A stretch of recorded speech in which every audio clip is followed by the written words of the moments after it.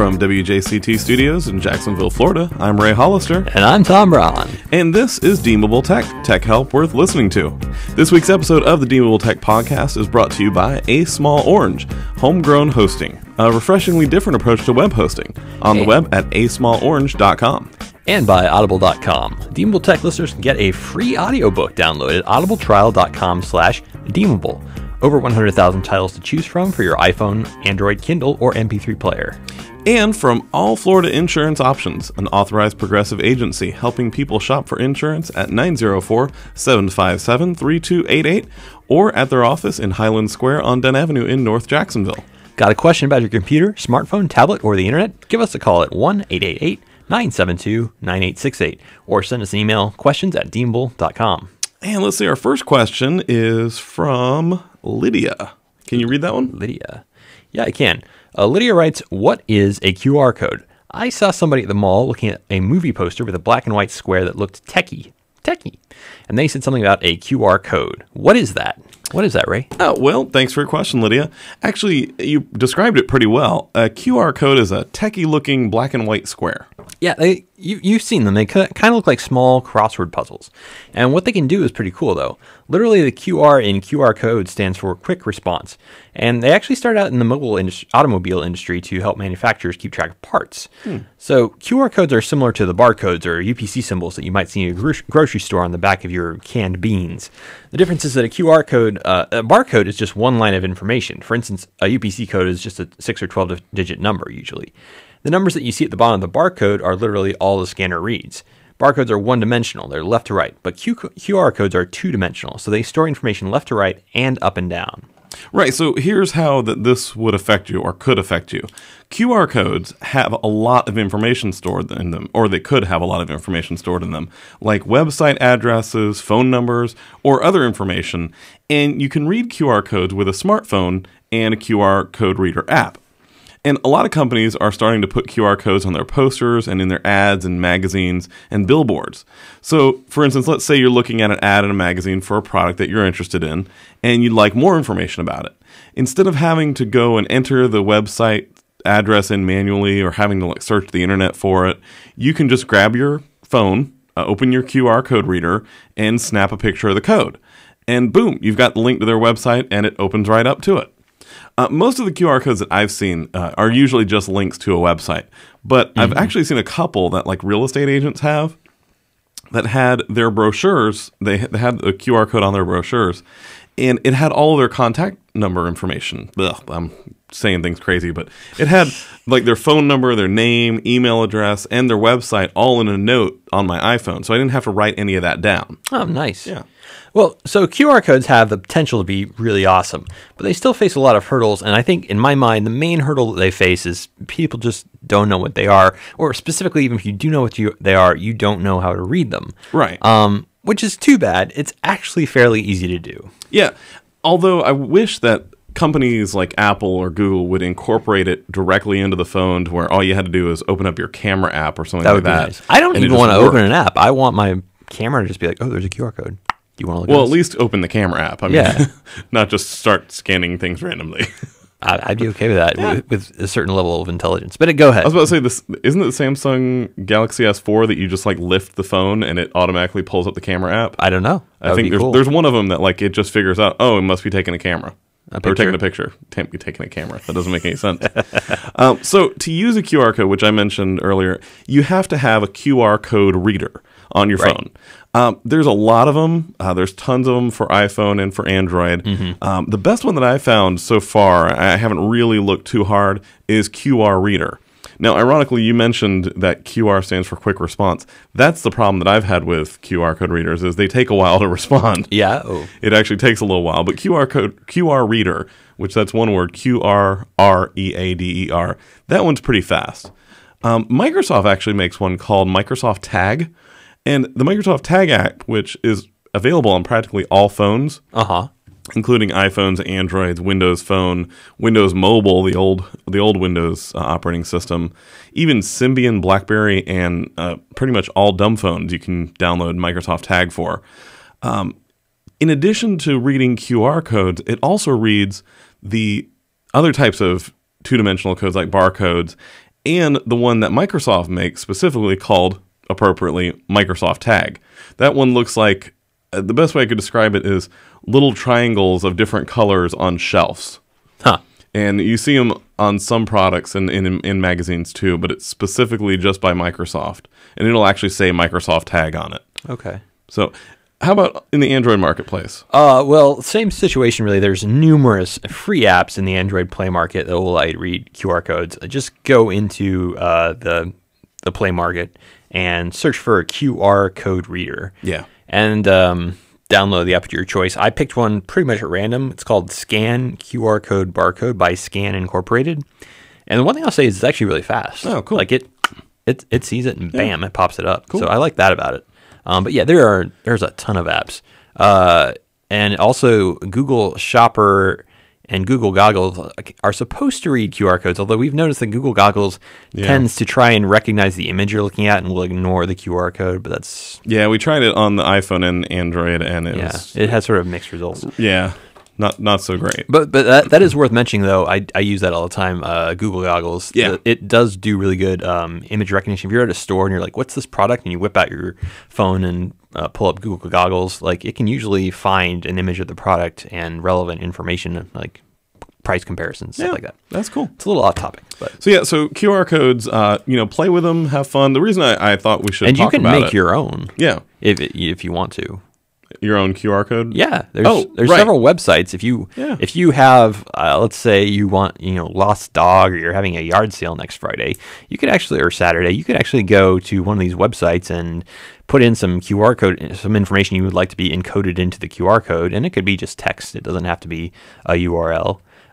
You could generate and then print a working QR code that any phone will be able to scan and post it as part of your, hey, we're having a yard sale sign. Yeah. There's the first one that came up for me looking for those QRcodeforfree.com. There you go. Makes them. So there's a lot of free QR code generators. So if you wanted to add one to your if you want QR codes in your life, and you were saying this morning you saw someone who had a QR code on their shirt. Yes, they had a big QR code on the back of their shirt. And they allowed you to scan them. I had to scan them. It took forever, though. It was like, okay, hold hang on. Okay, I got to get this focused. Because it is taking a picture. I mean, it has to focus. And I've heard, I'm sure there's someone out there with a QR code tattoo. If you're wearing a QR code, I'm going to scan you. So don't wear a QR code unless you want people to scan you. I think that anybody who's going to get a QR code tattooed on their body, they probably are okay with that. Yeah, I would hope so. Yeah. But yeah, I've noticed a lot of people, or a lot of QR codes around town recently here in Jacksonville. A lot more. We talked about this almost a year ago. We had a similar question, and we answered it similarly. And at that point, I was like, I think these are going to die. I don't think they're going anywhere.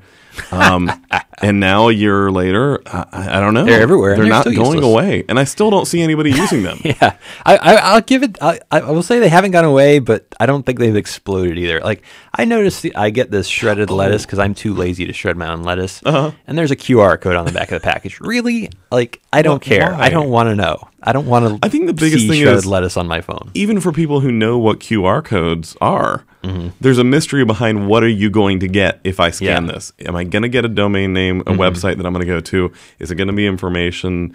Is it just going to be a sentence saying, "Hey, stupid, you scanned the QR code"? I'll tell you the best use of QR code I think I've personally seen. What and have you maybe seen?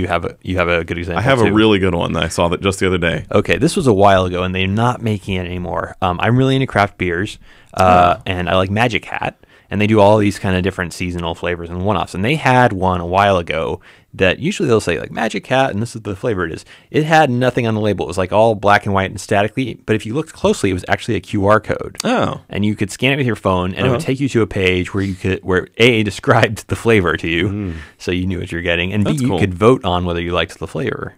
That's a neat idea. So I thought that was a very clever use. I was walking around Riverside the other day, and I saw a QR code on a poster for a play that's coming up, and it took you directly to the ticket purchasing site. Oh, nice. That was flipping brilliant. I loved that. Did you buy tickets? But it actually said, scan this code to purchase a ticket.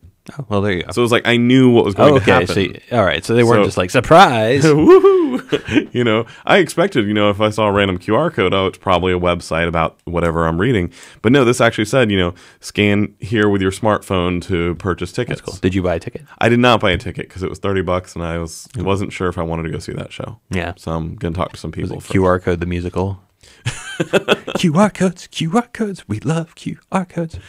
I'm so glad we're recording.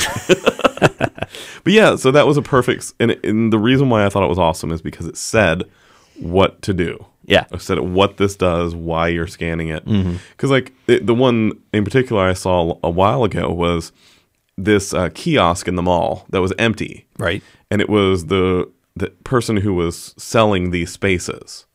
And it was a QR code. And I was like, well, I'm going to check and see what it is. And it was just her information. Huh. I was like, well, that's cool. But I don't know. It wasn't that exciting. Yeah. I'm like, now I have to call somebody after I scan the QR code? Okay. Well, fine. All right. So we got some more questions. But if somebody has a question, Tom, what do they do? There's probably someone out there that can help them. How would they contact us? Us? Yeah. Us, yeah. Not saying that we can help them. Okay. You could call 1-888-972-9868, or you can send us an email at questions@deemable.com. Okay, cool. All right, let's see what we have here. Which one do you want to grab? How about Mary's question? Oh, yeah. I'll read it. About that. Sure. Yeah, okay. Go for it. So Mary shot us an email. It said, hi, Ray or Tom. I guess, we both don't have to answer it. Just one or the other. It's Mary. I currently use a hotspot for my home Wi-Fi. Interesting. It gives me 5 gigabytes of data usage per month. I also have 2 laptops, one old, one new. I installed the hotspot using the same settings for both computers. On the old computer, it works fine. I watch shows on Hulu quite a bit. Ooh, on a Wi-Fi hotspot. I'm assuming we're talking about she must have a good connection. A cellular one, right? Yeah. Okay. So she said she watches shows on Hulu quite a bit. On the new computer, it takes about 1 hour to reach the 5 gigabyte mark. I asked AT&T to help. Okay, so it definitely is AT&T hotspot that she's using. But they couldn't without me bringing everything to their store. I can't figure out what's going on. I saw your article in Folio and thought I'd ask you thoughts. Okay, cool. Yeah. What's the story here? Okay. Well, now, Mary's a friend of both of ours. I knew her from high school. You knew her from people. From places and things. Yeah. You know her. Okay.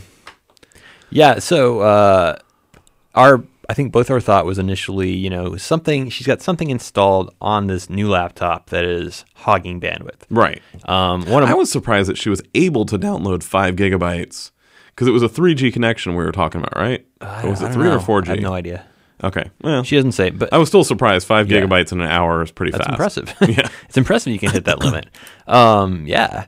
So my first thought was she has a program running in the background and it's eating all her bandwidth. Right. And there are a couple of possible suspects, that come to mind. One of them would be some sort of torrent client, BitTorrent client. Yeah. Now, for our listeners, a torrent client, how can we describe that?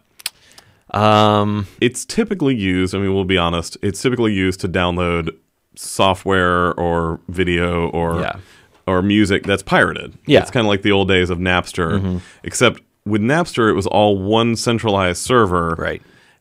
You're downloading for everybody who is running the client who has a piece of whatever that file is you're going after. So if I want to illegally share some software, I would download a BitTorrent software and install it on my computer, and now I can share it with anyone else who uses torrent software. So I figured, maybe somebody else using her computer, like her boyfriend or something, had installed BitTorrent to download something and just never turned it off and it was running in the background. We actually communicated further with Mary, and that was not the case. Now, to be nice, going back to BitTorrent or torrents again, they can be used legally. Yes, you can certainly share things following the copyright law, but often they're used for illegal purposes. Yeah. So, not saying we say one way or another whether that should be the case. Just informational purposes. Yeah, I'd asked her to look for that, and she came back and said no, that wasn't the problem. And then she wrote us back just last week. and said that she discovered the problem. And the problem was Steam. Steam. Was she leaving it in the bathroom? No. I don't understand. Steam is a program that you can download for a PC. Oh. And it's basically the Xbox Live for PCs. Like, okay. Steam. Right. Yeah. Okay. It allows you to I'm not a gamer. purchase games on the PC and download them. Okay. And the thing is, Steam is constantly in the background, sort of intelligently updating itself. Oh. If there's a game that you've got installed on your machine and there's a new patch out for it, or if Steam itself, the client itself, needs an update, it will just kind of silently download those in the back. So even if you're not playing the game, Steam is usually using up some bandwidth. Now, I'm surprised that it was using up that much bandwidth. Yeah. But games can get pretty big, though. They can. I mean, Steam sells a lot of smaller games, too, though. I mean, back in the old days when I played games, they came on DVDs and CDs. So yeah.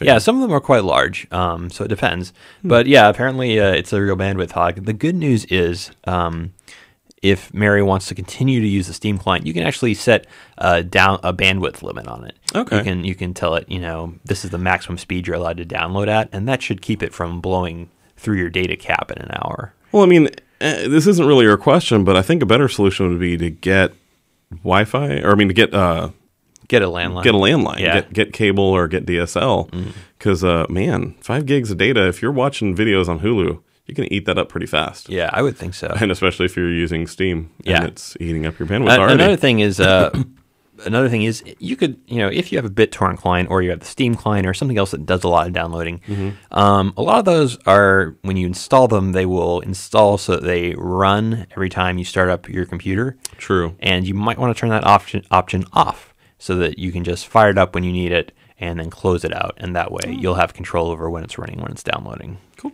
Well, before we jump into another question, I want to tell you, I forgot to tell you about this before. This week, speaking of Wi-Fi and home service, my Wi-Fi went out at home. And it had been a few days. And, that doesn't count as an emergency repair at your apartment? It would at mine. Well, I don't want to call and talk on the phone. I mean, Comcast, they got good customer service nowadays. They used to be really horrible, but they've gotten a lot better. I just don't want to wait on hold for an hour. And I tried. I waited for about a half hour.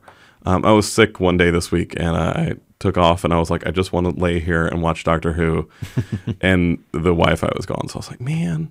So of course, being a former network, I did network administration crap. I checked everything. I took it all apart, started everything over again, went through all the stuff, finally gave up and was like, okay, the modem's gone. So I called Comcast finally and went through all the same steps. Yeah. And I finally got a hold of somebody and they're like, yeah, your modem's dead. Because it was just blinking the US and DS, so it wasn't even making a connection.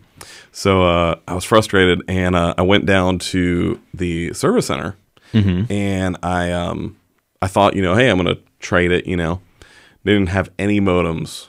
So what? I was like, well, I guess I'm just turning it in now. They're like, well, we can send you one. I had just talked to Sean about this last week. And I was like, no, I'm just going to buy one because I got one on Amazon for $15. And I was paying modem? For the modem. Yeah. Really? Yeah. Just $15. I mean, it was a used one. Because they're usually like 120 plus. They run, from what I saw, they run around $50 to $80. Huh. Now, ones with the phone system in there too, those can run $120, but we don't have the phone service. So okay, maybe. But yeah, so something to keep in mind, you guys who are listening, if you are renting, you can buy that modem online, Amazon, a lot of different sites. And I was paying $7 a month for the rental. Yeah, I'm gonna pay $15 to own it. Yeah, I'm gonna save myself a lot of money. Yeah. So if you can find a good deal like that, yeah. I mean, even if you're paying $50, $100, even $7 assuming a you're month going to adds up stick with pretty the quick. service, Sure, for a while. Yeah. So if you're going to change to AT&T next month, then it's probably not going to be worth it. Right. Well, that's not the brightest thing. But if you're stuck in a 2-year contract, something to consider. Yeah. So. But yeah, I am Wi-Fi-less at home. It's really depressing. Oh gosh. Are you having to read books? No, cable still works. I mean, so I can still get on-demand Comcast God stuff. forbid I have to read books. No, books. It's so funny though. Zoe, my daughter, is going crazy because she can't watch Netflix on the iPad or the Kindle or the TV, and she's like, "Oh, Dad, can't you just fix it?" I'm like, "No, honey, I can't. I don't have a modem. When is it coming?" It's really hilarious. That's funny. All right. What else we got? We got any more I don't know. questions? What do they do if they need to ask us a question? How does that work? Well, they call 1-888-972-9868 or send us an email, questions@deemable.com. Okay, cool. Let's see. We got one. I'll let you read it. It's from Michael. Okay. Mike writes, guys, my iPhone out camera is foggy. The in camera is perfectly clear. How do I fix?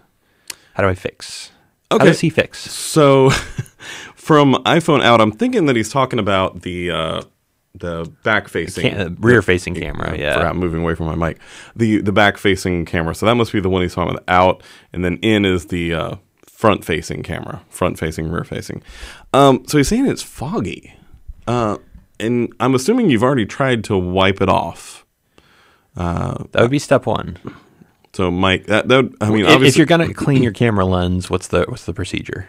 A soft cloth. Okay. And it's okay. A little bit of water. We talked recently about alcohol being damaging to the iPhone touchscreen, but that's not the case with the camera lens. It's fine on the camera lens. It's clear. It's glass or sapphire on the new iPhone 5. Even less likely to damage. Yeah, you're not gonna remove the oleophobic coating because there isn't one on the camera lens. Because you're not supposed to be touching it. Ideally, you shouldn't be touching the camera lens. So yeah, take a little bit of water and wipe it off. Use a little bit of soap, a little bit of mild soap if you can't get it off. Otherwise, I'm thinking there must be something wrong with the hardware. If you've got an iPhone and it's cloudy, which I'm guessing it's foggy, cloudy, like you've already tried to wipe it off and it's not coming off, I would go to the Apple Store. Because that is not going to be something you're going to be able to fix unless you're, into tearing apart your iPhone, which, I mean, iFixit's got great resources for that. If you really want to do that, it takes a little bit of skill. I won't do it until my iPhone is not my primary phone. Yeah. But otherwise, you might be able to take it apart and clean it then. I'm thinking you probably got some moisture in the phone. And which is bad. That's bad news because if that's what happened, Apple's not going to take care of it. They're really notorious about if you get the phone wet, they won't fix it. So you might be tough out of luck. However, there are a bunch of places that do repairs on iPhones. There's a bunch in town here in Jacksonville, and there's a bunch all over the place. Check out our website, Deemable.com, and click on the business directory link and check on there for some site that might do repair on your iPhone. But I would go to the Apple Store first because they will be able to diagnose it the best. But I'm thinking that there's something wrong with the hardware. Like I said, you probably got moisture in there. And that'll fix it. Got any more questions? Oh, let's see what we got here. I know how people can call us and leave questions. How can they do that, Ray? They call 1-888-972-9868. Or you can send us an email at questions@deemable.com. That's DEEMABLE.com. Now, hey, I was going to mention this earlier, but I forgot to, so I'm going to mention it now. Could you tell someone about us? I mean, you got friends, I'm assuming. I mean, I don't know you. You might. You probably have friends. Most people do. All our listeners are cool people and have many friends. Oh, I didn't know. I've met. You've met them? Many of them. I've met some of them. I've met some of you people at One Spark. We did, awesome. And it was awesome. Yeah. But I don't know if those were podcast listeners. Those were radio listeners. Some were podcast listeners, and they all seemed popular and good looking. Oh, okay, cool. All the ones that I met, they seemed very popular and good looking. Yeah. I was wondering why they listened to us, actually. Yeah. But tell somebody about us. Tell your friends. Tell your mom. I don't know. Tell your dad. Tell your aunt. Anybody who asks you questions that annoy you, tell them to listen to us, and we'll help them out. Absolutely. And that's not just in person. You can tell them about us on Facebook, or like on Twitter. Tell them about us there, and have them listen to us. That'd be cool. Yeah.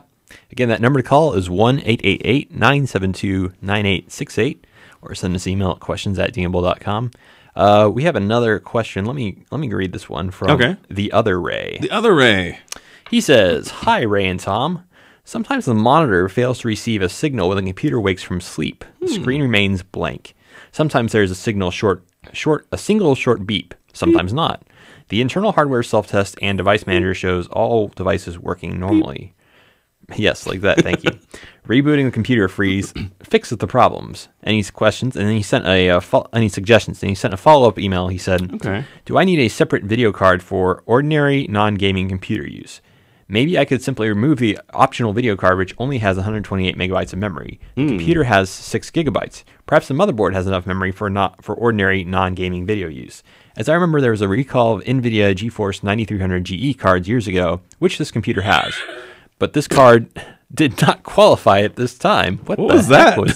Was that you? No. I think it was you. Was it your computer? Oh, it was my computer. Oh.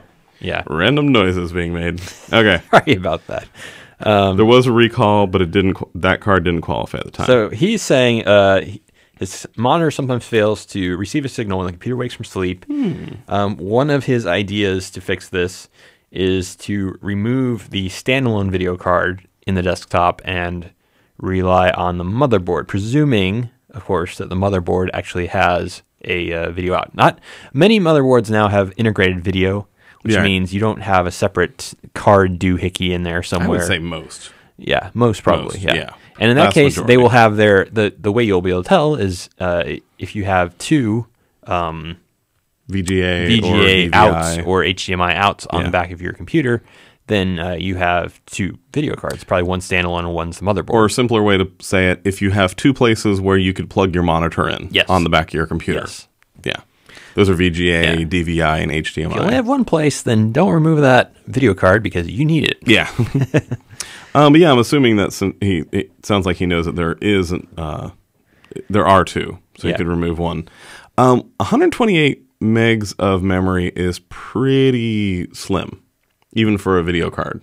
Yeah, nowadays it is. Yeah. If he could buy his a few years ago, I'm sure it was a nice amount then. So to explain this for our listeners, video cards... What video cards do is they process the information to present it on your screen. The more complicated the program you're running, the more powerful a video card you need. So, for instance, if you are gaming, you're doing very intense graphics, it needs a powerful graphics card to do that. Yeah. Most of the cards that come built in on motherboards are not very powerful. Yeah, those are known as integrated cards. They're weak. They usually have a small amount of memory, which kind of like memory on your hard drive or your memory on your computer. The more memory you have, the more well it runs. So if this is the issue, I would try, since you have two different video cards, see if it happens on the internal video card, if it does that beep that it was talking about. And then you'll know that it is the video card that's the problem. If it still does it on the internal video card, I don't know. I don't have a... I sort of feel like the monitor may be the problem here. Okay. That's my instinct. I have no strong rational basis for this, but just I have seen this happen before, and it doesn't sound like a video card problem. Because when video cards go bad, they go bad. Like, you will not be able to boot your computer up. Your computer will sit there beeping at you frantically, and that's all that will happen. That's true. I haven't really ever seen a video card go partially bad. The only thing I could say is make sure that the connection, the VGA connection where you plug the screen in, is that seated firmly. Maybe that's coming loose. Maybe there's a pin bent in the connector. I think I know what it is. I think you're wrong. No, you think I'm wrong? I think you're wrong. And the reason why is because he says it doesn't have a problem when he reboots, but when he recovers from sleep, that's when he's having the problem. And I'll bet you that the primary video card is fighting with the secondary video card, and he needs to disable the primary video card. That's possible. And if that's the case, depending on what operating system you're running, it works differently. He may need to actually do it through through the boot menu. Right. The CMOS. Yeah. So shoot us an email back and let us know what operating system you're running. And if you know what motherboard you have. That's a tricky one. That is tricky. But if you're familiar enough, you can open up the case and look, see what motherboard you have, and we might be able to walk you through that. Yeah. But otherwise, when your computer's booting up, you'll see instructions that says press F1 to go into Press settings. delete or something right when it's booting up. When it's very first booting up. Yeah, so you have to watch immediately when it starts up. And that'll take you to the menu. Mm-hmm. If you're not familiar with getting in there, yeah, if you're not familiar with the careful. CMOS menu, maybe have a friend help who is. Or because that is a great place to really screw up your computer forever. Yeah.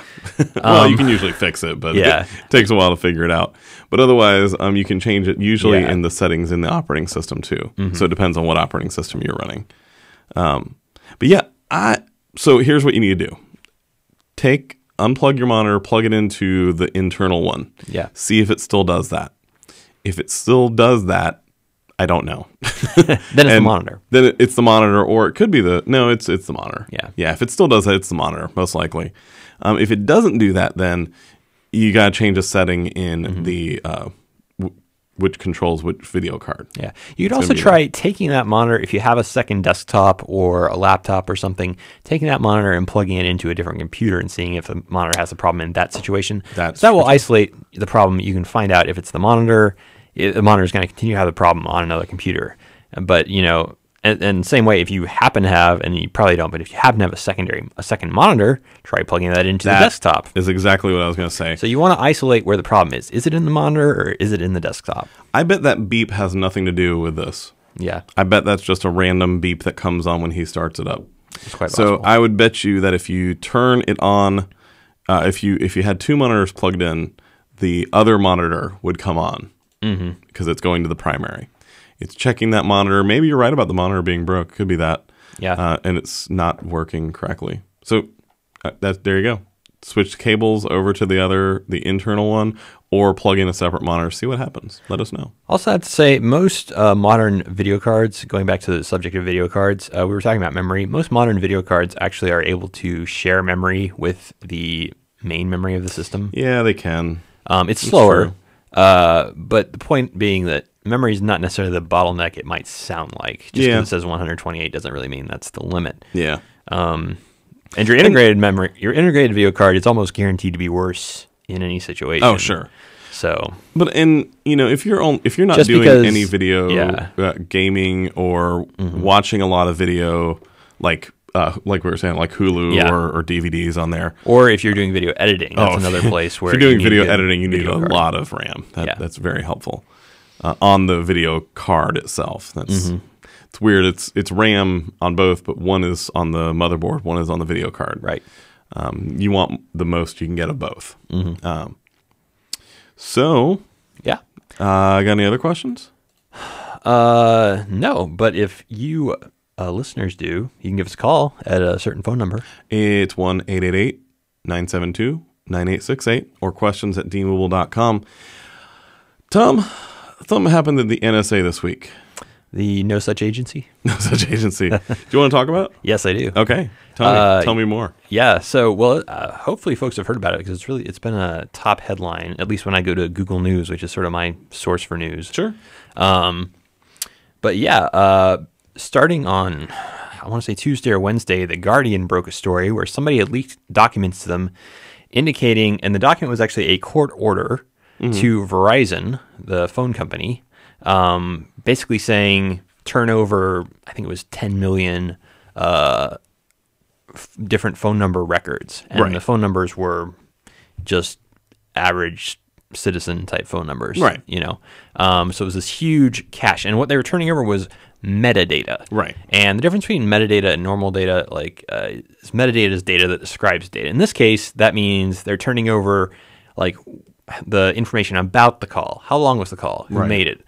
Where did it go to? When did it start? When did it end? Yeah, basically it was all the raw data. Right. The phone number that was called from, the phone number called to, the length of the call. It doesn't include the call itself. Right. So these people, it wasn't like they were actually listening to the call. Right. And I wish I could remember the source, but I actually read that they've had this information for landlines for years. Decades. Really? I did not know that. Yeah, they can pull those anytime they want them. So that you go ahead. You had more all right. to say. So that was sort of the first revelation, and the court order really sounded like a thing that was renewing their ability to do this. Right. Basically, the way it was set up implied that they are probably doing it with all the phone companies, not just Verizon. Right. And they probably do it every 3 months or however they need to renew this court order to basically retrieve all the metadata on all the calls being made within the United States. So that's an impressive amount of data. Then the next day, there was another document that was leaked. This time it was like a PowerPoint presentation. Oh. And this PowerPoint presentation talked about a program called PRISM, P-R-I-S-M, which apparently they were partnering or something with companies such as Google, Facebook, Microsoft, in order to get real-time access to their actual servers that store their data. Emails, Google Drive documents, Skype. I think that's why Microsoft was probably on the list. Okay. And I did not hear about that. Yeah. So that was PRISM. And then there have been some further revelations that they have full access to credit card transactions now. Wow. Yeah. I haven't been following the story that closely. This is all coming out. Basically, the NSA is an agency responsible for, basically sort of spy type data. And it looks like they have granted themselves access to vast amounts of data of every kind, basically about everything you do. Wow. And I got to admit, this story, it bothers me a lot. Really? Yeah. No, we talked about it a little bit on Facebook on our personal accounts. But, the first story, just the part about Verizon and the numbers, honestly, I didn't care. I was like, okay, so not a big deal to me.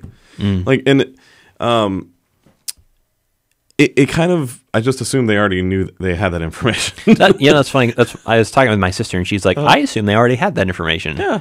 And I was like, I assumed they were better than that. I honestly assumed that they already had access to that information, but because it's the government, they probably weren't doing that good a job of processing the data in any useful manner. Yeah, and that was sort of using two different stereotypes about the government. Yeah. They know everything, and they're not capable of doing anything. So here's something scary that somebody's been pointing out. You remember a couple years ago when Ken Jennings, the Jeopardy champion, was beaten by a computer? Yes. On Jeopardy?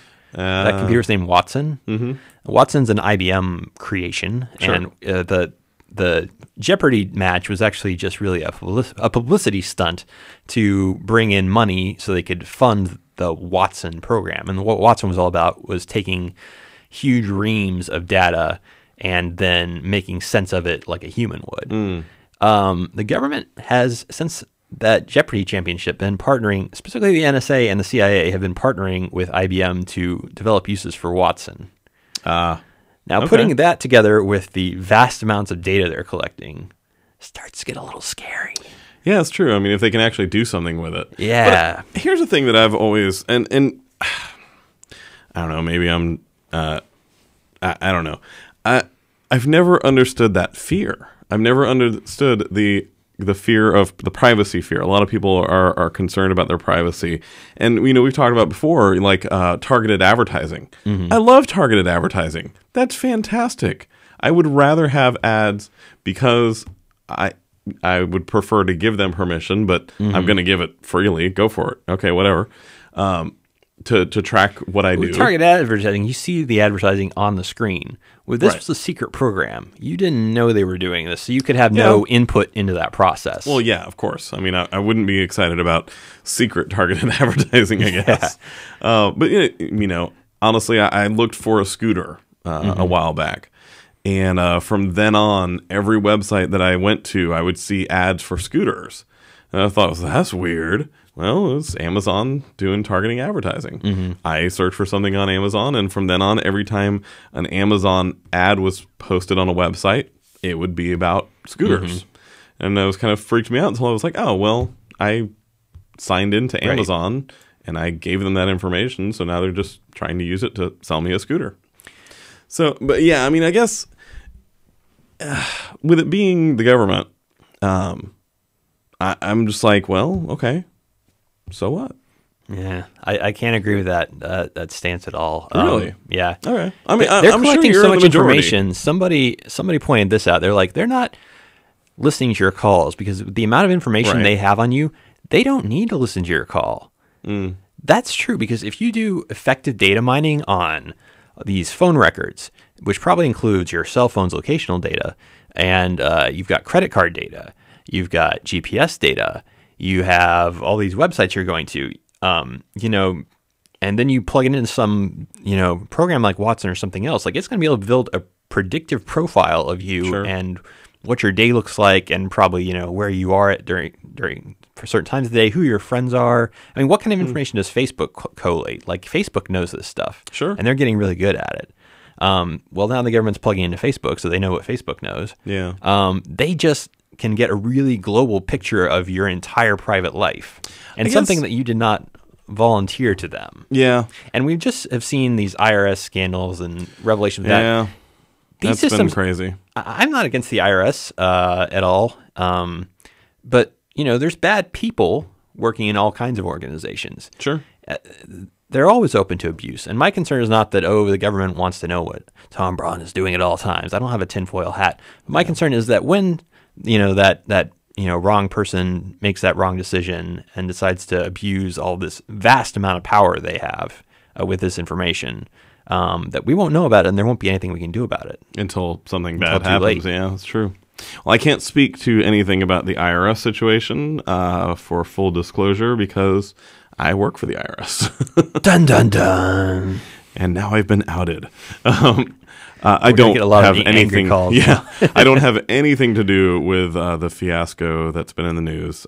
Just to be clear, but I do work for the IRS in a completely unrelated role. I'm not an agent or anything. I do computer programming stuff. So, unfortunately, not in that division, because yikes! Yeah, they're having a ton of fun. I assumed that to pull court records or to pull phone records, they had to get a warrant. But apparently they did. That was the other thing. I was... Yeah, but they're getting one warrant that says for the next 3 months you can have unlimited access to this data. Yeah. Instead of a warrant that says you can go and get Ray Hollister's records because we think he's a terrorist. I mean, I guess the only problem that I really have, I understand your position. I'm not as concerned about it myself, because whatever, take a look at my phone records. Great. You're not going to find anything. I don't ever use my phone. So maybe that's why I don't care about my phone records. Like, yeah, I called my mom and I called my mother-in-law. But what if you're a journalist and you want to protect your sources, or you're a lawyer and you want to protect your clients? Yeah, that's certainly... Or you're a psychiatrist. There's lots of people who have very legitimate reasons that they don't want all their private information being monitored by the government. Yeah, that's true. I think my train of thought just went chug-a-lugging down the road. Don't remember what it was. Yeah. And here's an interesting perspective, too. We're thinking about this as Americans, and the government has come out and said, yeah, we're doing this stuff, but we are strictly, we accidentally may collect some information on Americans, but really this is targeted towards foreigners. Right. And I'm like, stop right there for a minute.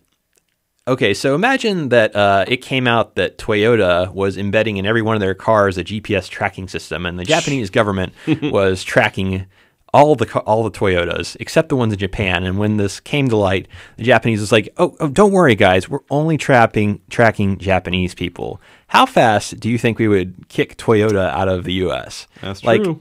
This compromises Google and Facebook and Microsoft and every company that's been named in, supposedly. And this gets a little foggy, I should mention, since I don't know if you've been following the story. All of these companies that were named in the PRISM thing deny that they're cooperating with the government. Oh. Yeah. That's interesting. Yeah.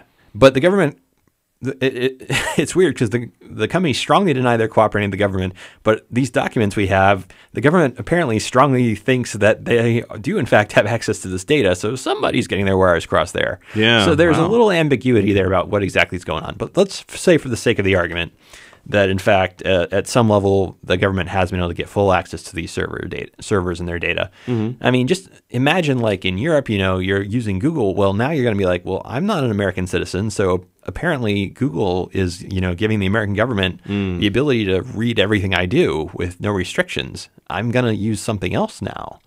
That's true. Wow. I'm going to get off Facebook in a hurry. I'm not a U.S. citizen. I'm not protected, So even if you assume the protections for U.S. citizens, this is a huge problem for Google, for Facebook, for Microsoft, And I can't remember for other companies that have been implicated in this. Yeah. You know, I remember what else does have serious implications, and we do have some international listeners. So, I'd like to find out your opinions about this. Let us know. Yes, email us. Just shoot it to questions@deemable.com. Tell us what you think about this NSA situation. The thing I was saying before was, I think the problem I have. I understand the position. I understand it making some people uncomfortable. It's the vilification of the NSA that I have a problem with. I mean, they make a good villain in most movies that they're in. But, something that President Obama said was that, this was approved by the court. This was a court-granted information. Secret court. A secret court, sure, but it's because it's, secret information. And some information does, I feel that some information does need to be top secret. I agree with that.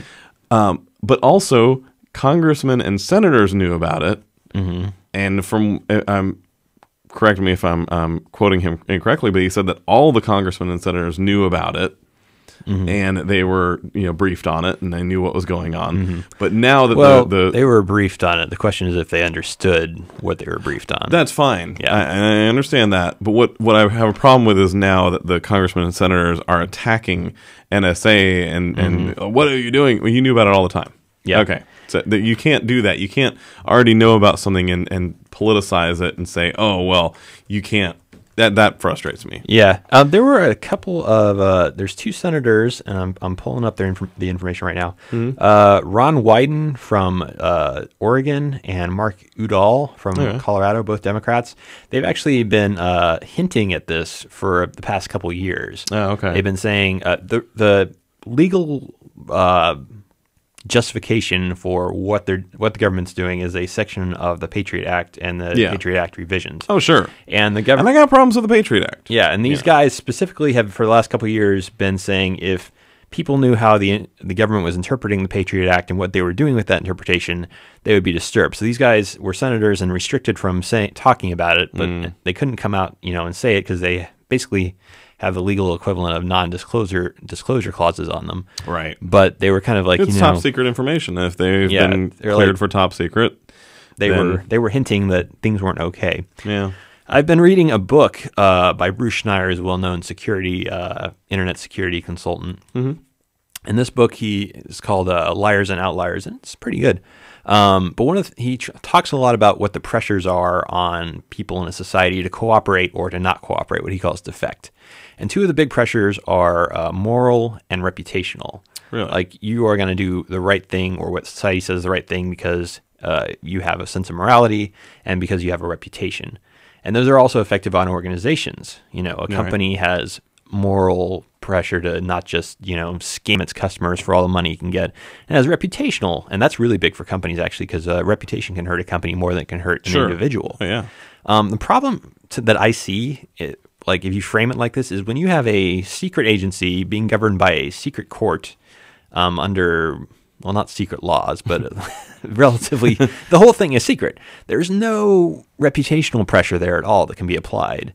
And assuming moral pressure on, well, how moral do you think the CIA and the NSA are? Like, different people are going to have different answers to that, but probably it's not going to be like, oh yeah, they never do anything wrong.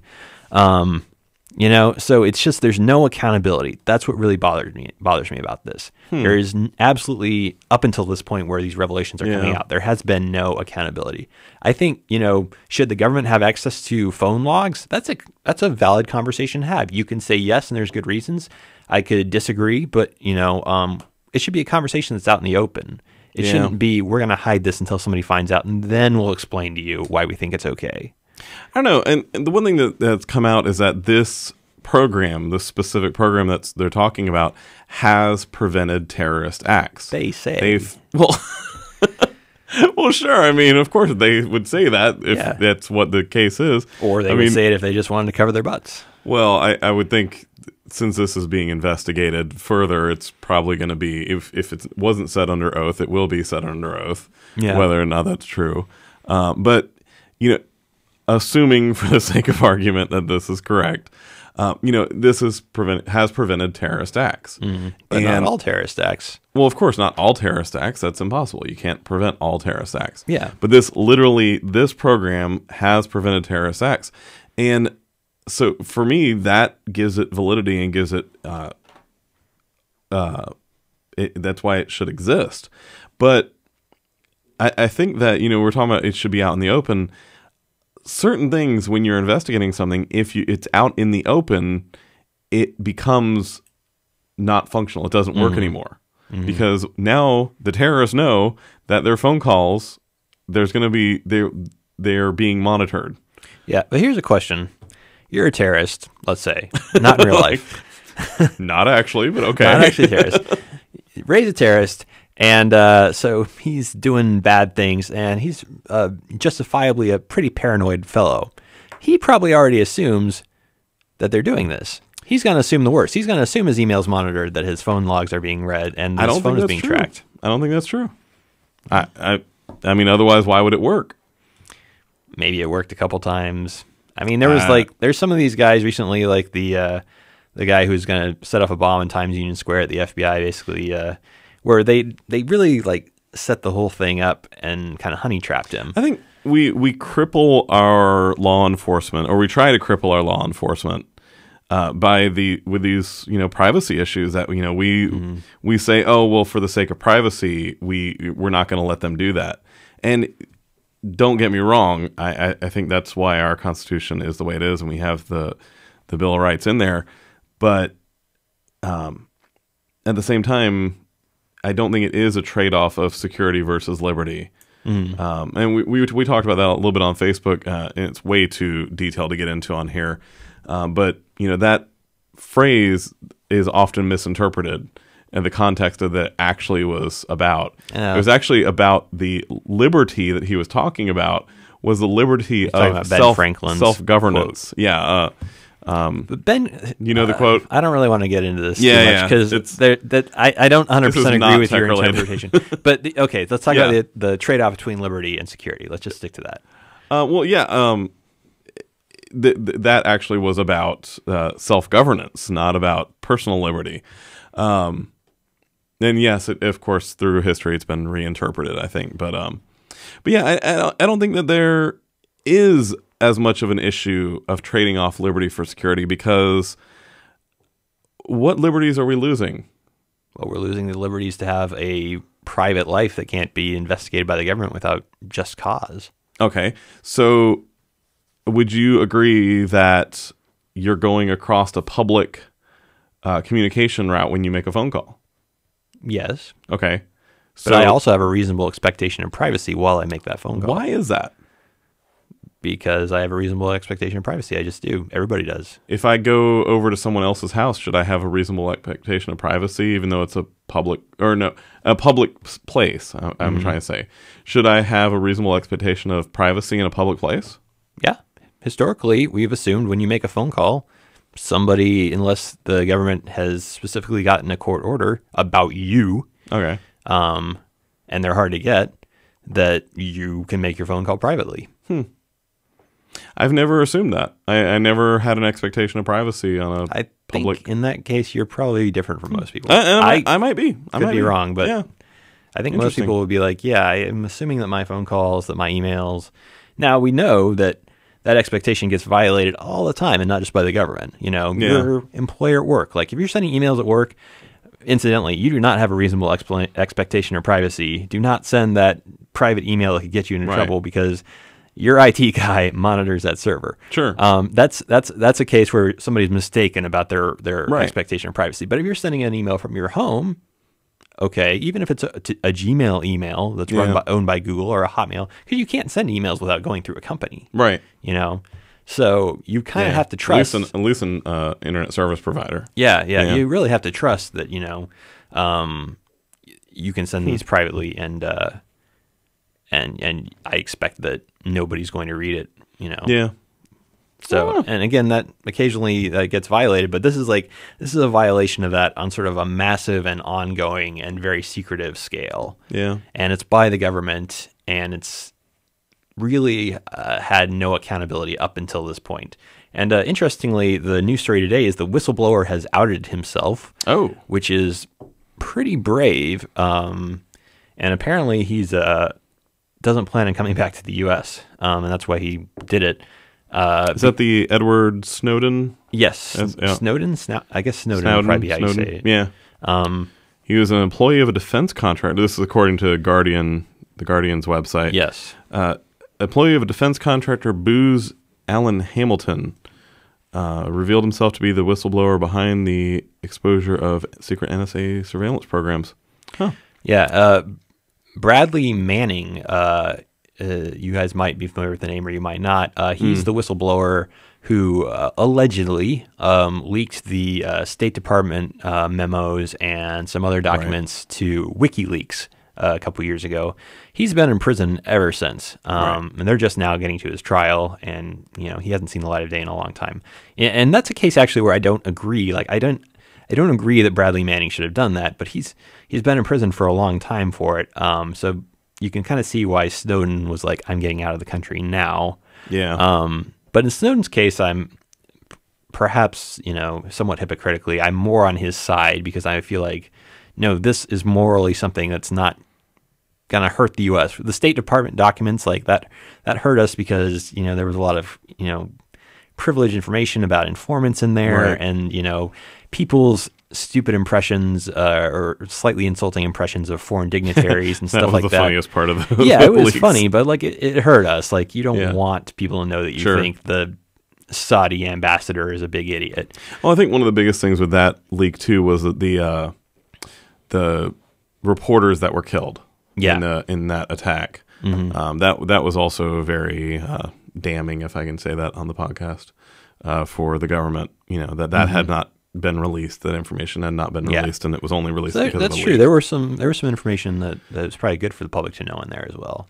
But this is sort of a thing where he's like, this isn't gonna out any spies. This isn't gonna like impair anybody. This is something that the government really needs to be held accountable for. And I agree with Snowden on that. Well, it'll be interesting to see how this all plays out. This definitely won't go away in the short term.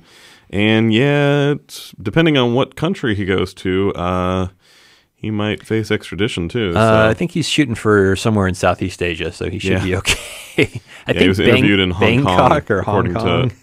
The Guardian apparently interviewed him in Hong Kong. Okay, so. Well, we do have some other news coming up next week to take a slightly more fun turn. WWDC is coming up next week, June 10th through the 14th.